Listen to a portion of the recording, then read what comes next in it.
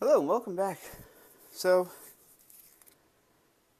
I bought a new magnification headset, and I gotta say, I really do like the concept. I like the mounting of it. Let me clear off some space here. We're gonna do some updating, hacking, modifying, making better on the fly here today with me. So bear with me as we do this. And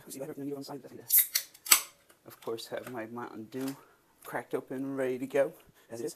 I'm going to have this so we need that. Here we go, we'll plug in. So, what you guys tell on social media, so you know. So, that. Is that work? You're alive, alright. Well, we're going to edit, you know. And what I was looking for. Okay, so, remove this without using PC. Sorry, ignore the insulin pump. It's a pain sometimes. Always beeping at me, telling me I'm doing something wrong. Alright, so, what we're going to need to do is actually add a simple cutting wheel, because we're going to be making some modifications here to this really unique and awesome headset. This is a magnification headset, and it comes with 5 different same style, 5 different lenses that are 5 different levels of magnification. And the unique thing about it is the weight, how light it is, how it mounts on your head, and the fact that it does come with a headband option, something similar to this Energizer headband. It has the elastic. These arms on the glasses actually do remove, and you can put the headband on, and that's really nice too.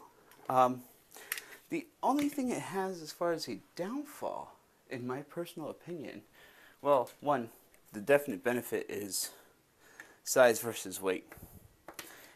I'm tired of this thing being on my head.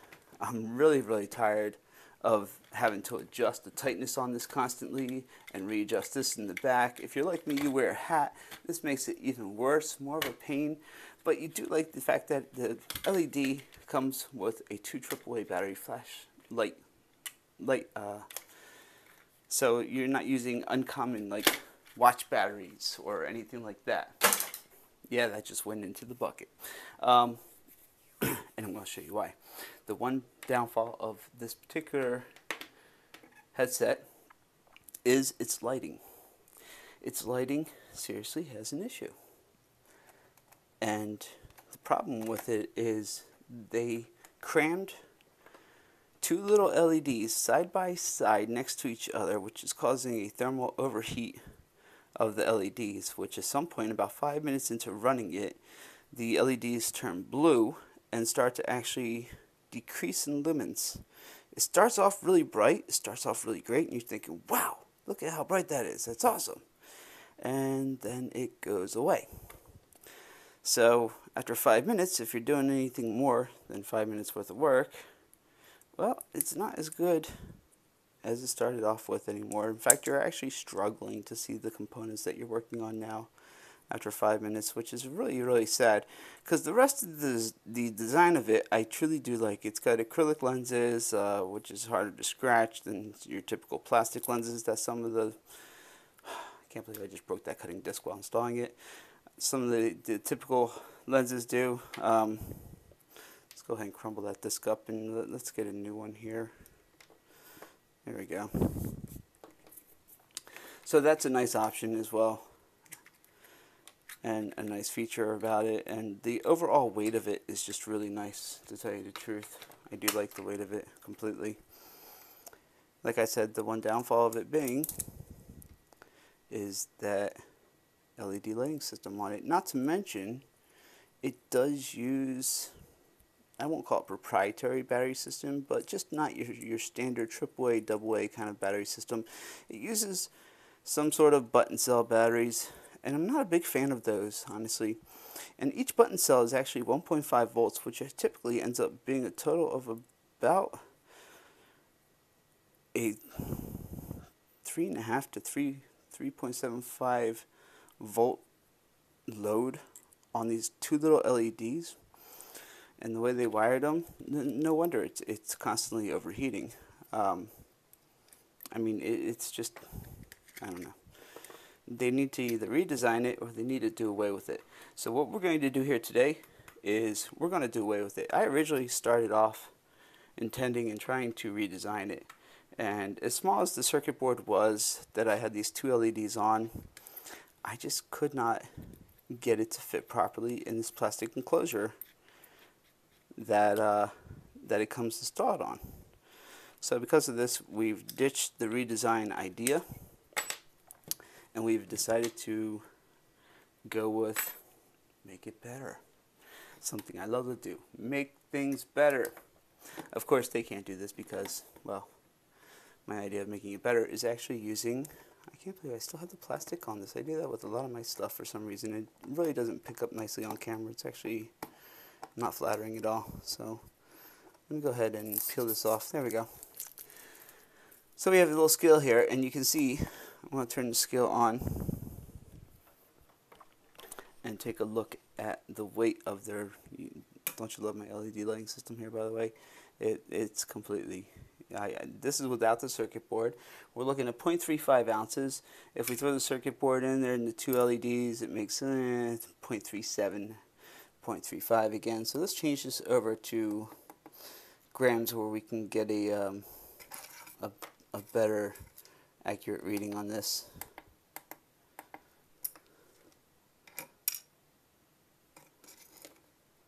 That wasn't properly zeroed out. Yeah, it was. Okay.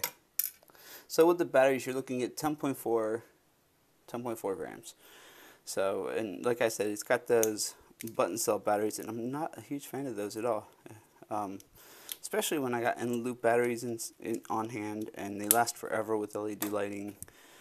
So we want to make this about the same weight, about 10.3 grams. How about lighter? 9.3.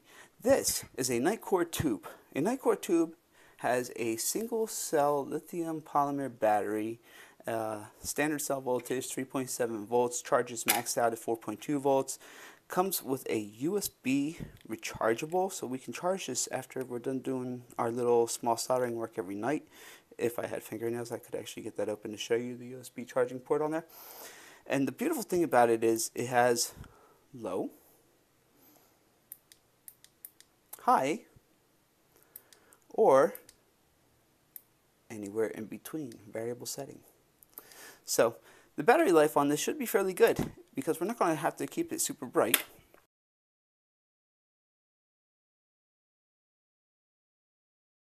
There are modified versions of this out there.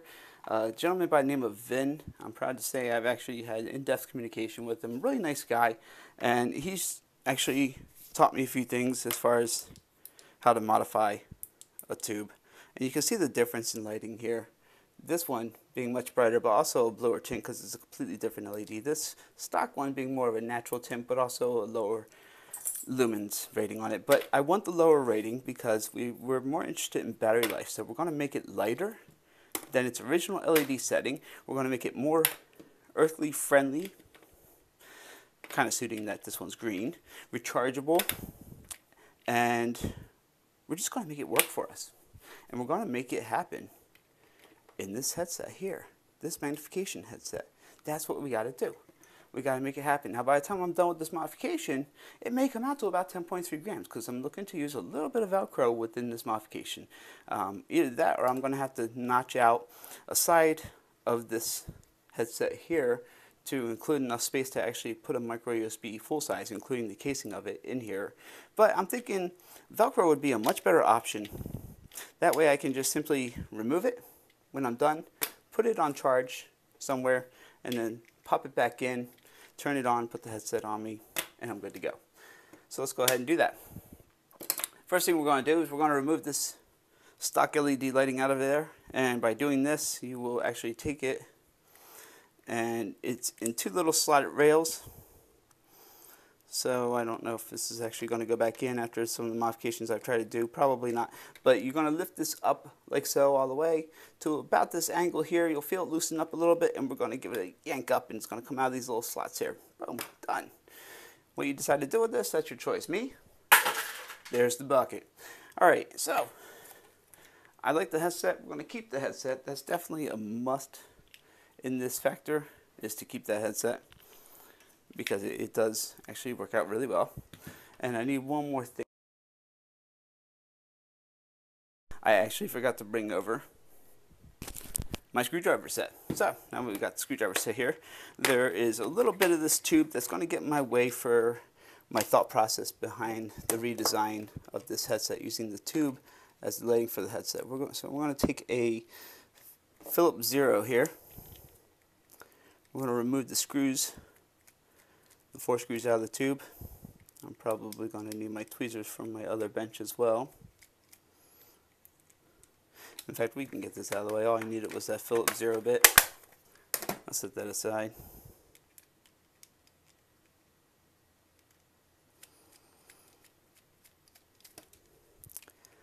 And I say tweezers for actually putting these screws back in. They're not too hard to handle, but they are a little hard to handle. Now we don't need to open up the whole entire thing and worry about the LED and the battery coming loose, everything.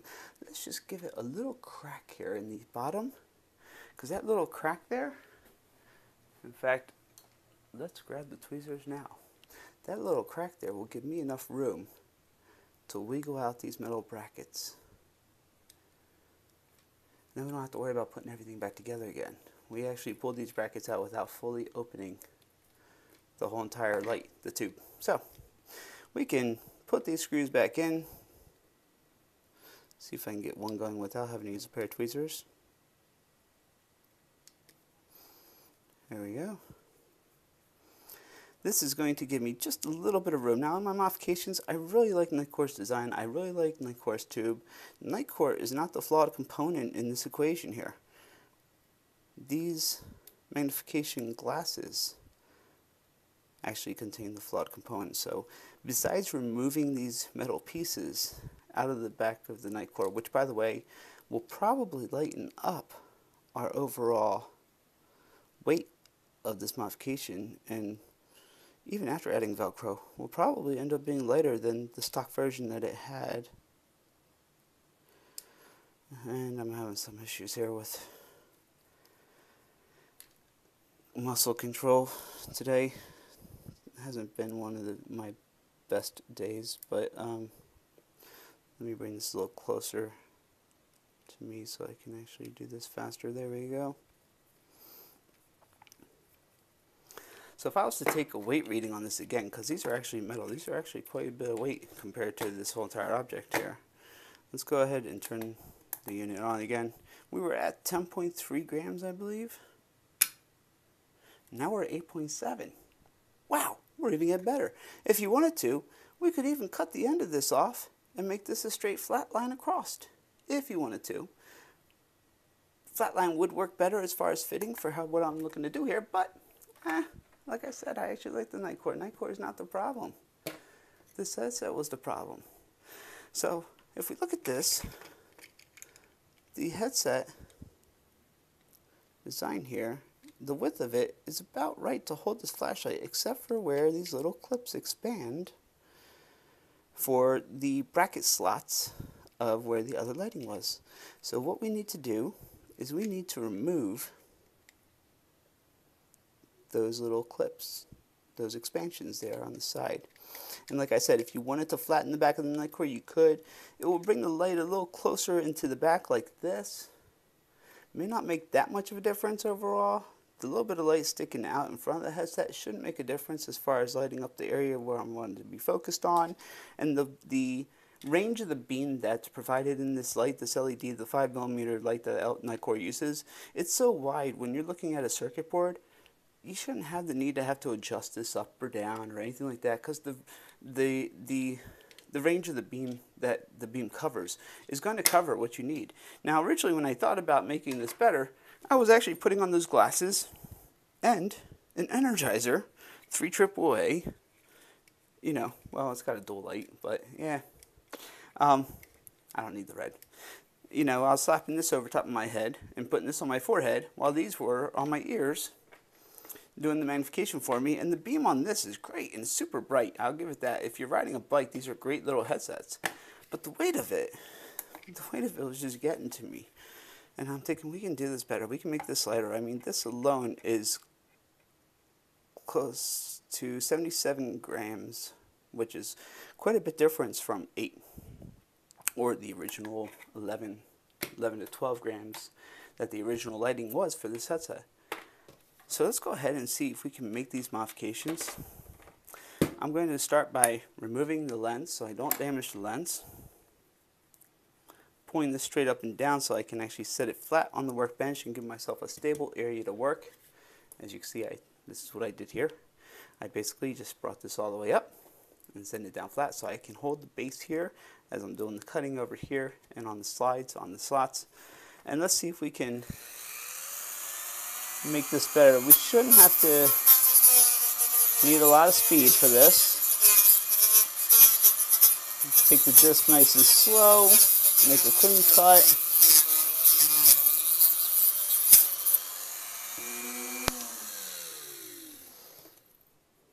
And let's check to see how far along we are here. Nope, we still need a little bit more.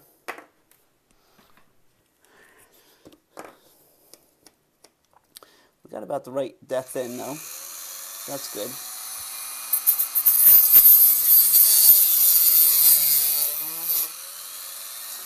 And I think that just about does it for that side. Let's clean that out, turn this around.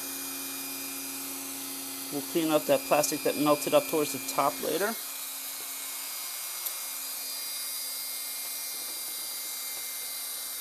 Again, flatten out the headset, get rid of that wobble, get that good stability in there. Take it slow. It's going to do more melting than cutting here, but that's okay. Melting is easier to clean up afterwards.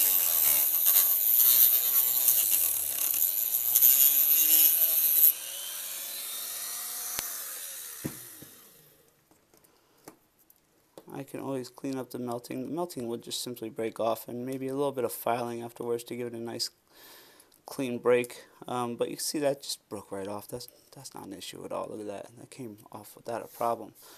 Alright, go back to our NiteCore here and let's double check this. Did we bring off enough? Just about. It actually, wow, because of the USB rubber padding there, look at that. I actually cut it to the point where I don't need to even worry about any Velcro. It slips right in there, and it kind of even clicks a little bit. That is beautiful. Let's bring it up about 50% lighting.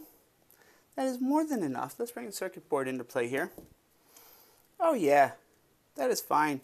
Our typical distance on this is about 8 inches from my head. That covers it perfectly. I'm about 8 inches high here.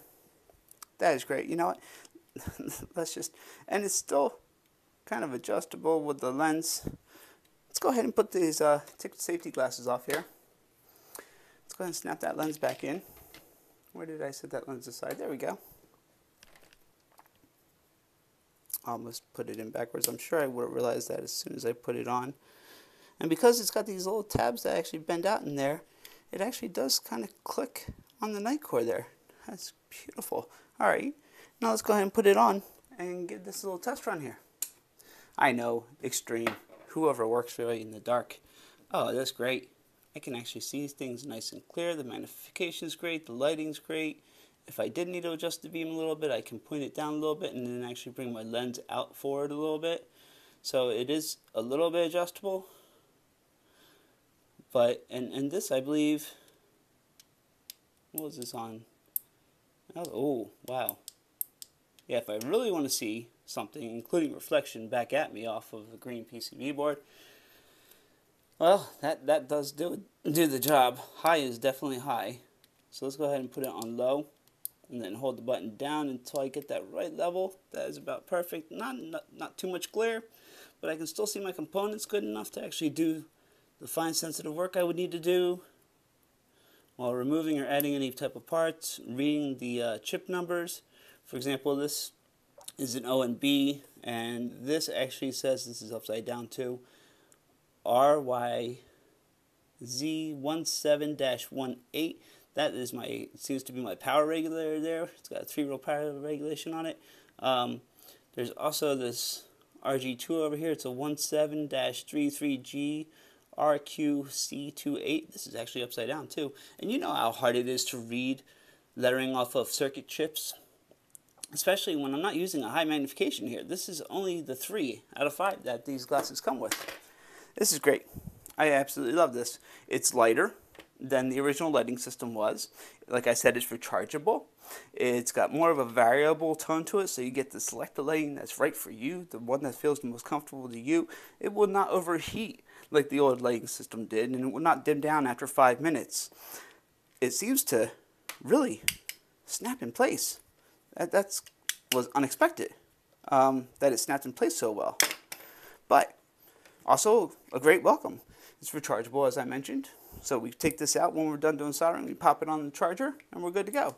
We can turn this back on, bring it back up to about that lighting that we like, and we can take this and actually just slip it back in there. And this time, it did catch the boot on the charge port, so be careful with that. There it goes. And because I only removed a very little bit of plastic, it's not even going down completely to the bottom base here in the back.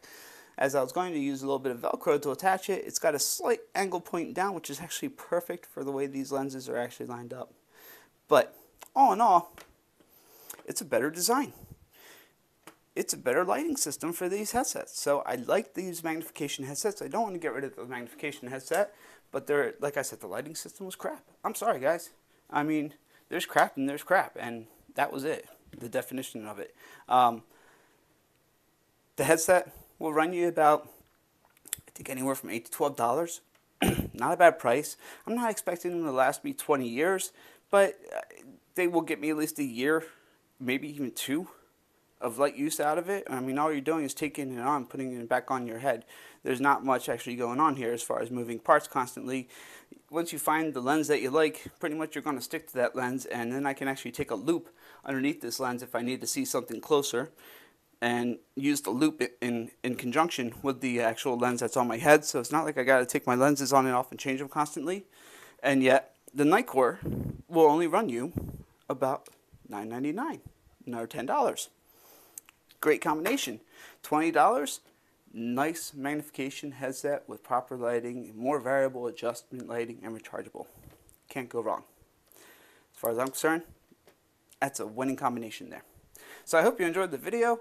If you liked the video, go ahead and give me a thumbs up on it. Click subscribe so you can see more videos like this in the future. And I hope to bring out more things and more reviews coming up here soon. Keep on watching and keep on tinkering with your electronics and enjoy your hobby.